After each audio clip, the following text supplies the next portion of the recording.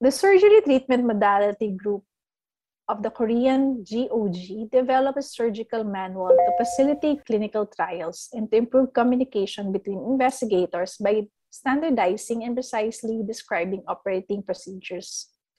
Part of the manual is this operation record form, or the ORF, for ovarian tubal and peritoneal cancers. This has been established on the basis of the synoptic operative template for ovarian cancer of the National Cancer Center of Korea. So this standardized ORF will encourage the surgeon to record all required information and surgical procedures.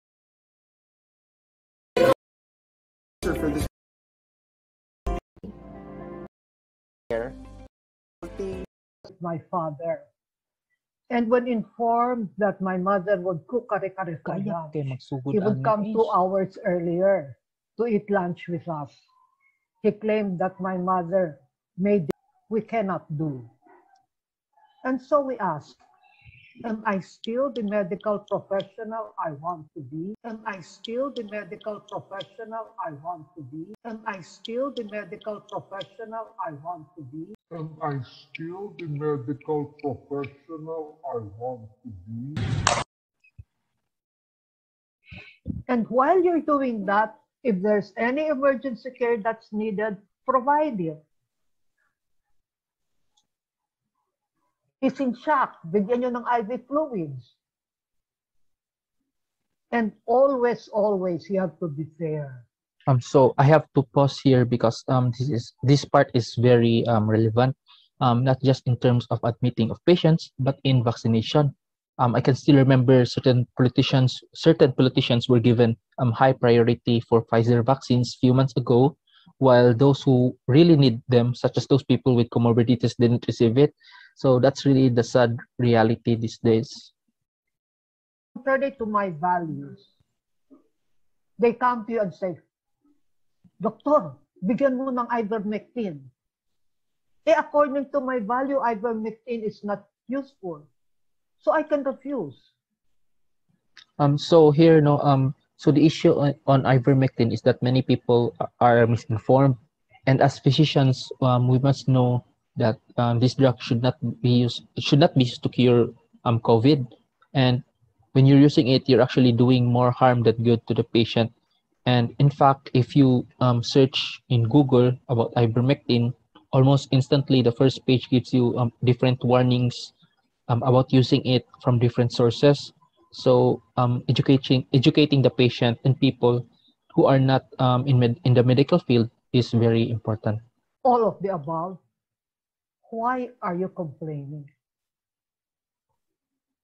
Why do you want to profit from another's suffering? So this is an issue among doctors and even med students. When you ask some med students why they want a certain specialty in medicine, some will actually answer you about good compensation. Although this is not inherently a bad reason, because going to medical school is not cheap, but using money as your drive is not only attainable in medicine. There are many other ways to do that. You can even be you can even start a YouTube career. You can be a streamer.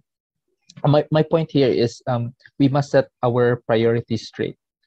And in medicine, money is not the number one priority. It should not be the number one priority. Pleasure and enmity to colleagues, to the public.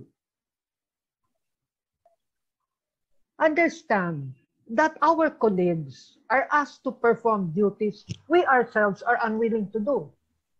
Ayoko gumamot ng COVID. Sinong gagamot? Di yung colleague ko. So I should perform other activities naman to support them. Take over some of their duties. Maybe I can treat the non-COVIDs. Maybe I can make cotton balls. Maybe I can fill records. And not be absent. Because in being absent, then you're overworking those who are present.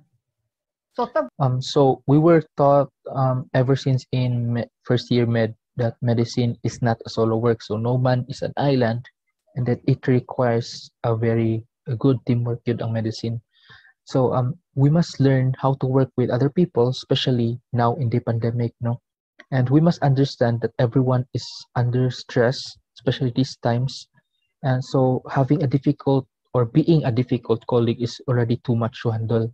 So we must make sure that you and your colleagues are in the same wavelengths and that you understand each other's roles. And together work to build a better future for those who come after us, and to honor those we lost along the way. Thank you. So that was a really good lecture by Doc Tan Alora. She really brought up the bioethical issues in medicine during this pandemic, and it really felt like Doc Meneses' bioethics lecture. And that will wrap up my reaction for this lecture, and thank you for watching.